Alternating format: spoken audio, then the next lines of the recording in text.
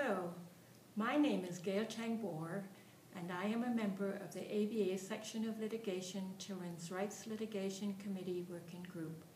I am also a judge in juvenile court.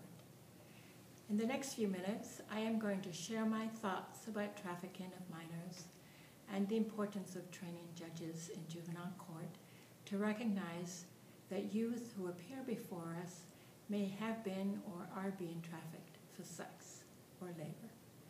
Recognizing and addressing trafficking of minors presents many challenges, including admitting there is a problem and dealing with the hidden nature of the crime.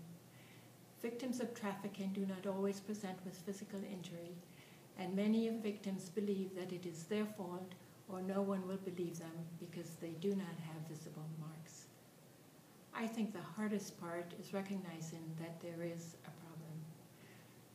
We are used to seeing kids who run away from home or who are absent from home for periods of time, kids who are turned in from school, kids who are in for theft, assaults, receiving stolen property, underage drinking, and illegal drug use.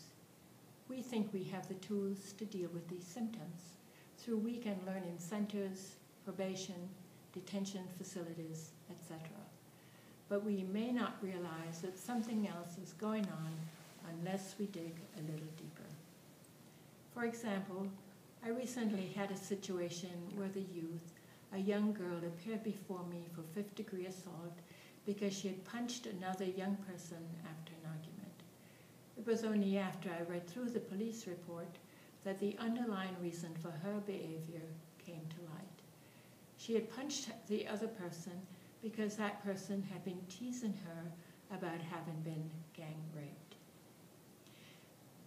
After she pled guilty, the hearing focused on the actions of the young girl and on disposition, and not on what precipitated her behavior.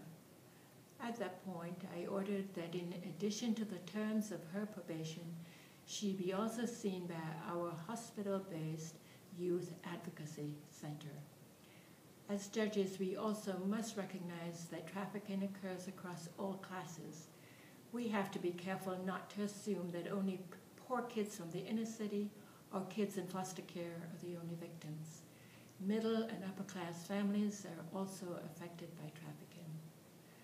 There are signs that should cause judges to look more closely at the situation to determine if trafficking is occurring. To name a few, kids who come before us may have a history of being absent from home, especially overnight. They may not feel safe returning home. They may be isolated with no trusted adult to turn to. They may be staying with a much older friend in exchange for sex. They may have a cell phone that has been provided by the friend. They may have clothes and jewelry and other expensive things that are being provided by the friend. And we could go on. This is just the tip of the iceberg of the ways victims may present in court. Judges need help in identifying victims and knowing what to look for with the children who appear before them. Judges need to work with the systems to develop help for the victims, and we must help systems to develop expertise and resources specific to victims of trafficking. The training that the Children's Rights Litigation Committee can offer is the first step in addressing the need to bring education and information to judges about this serious problem.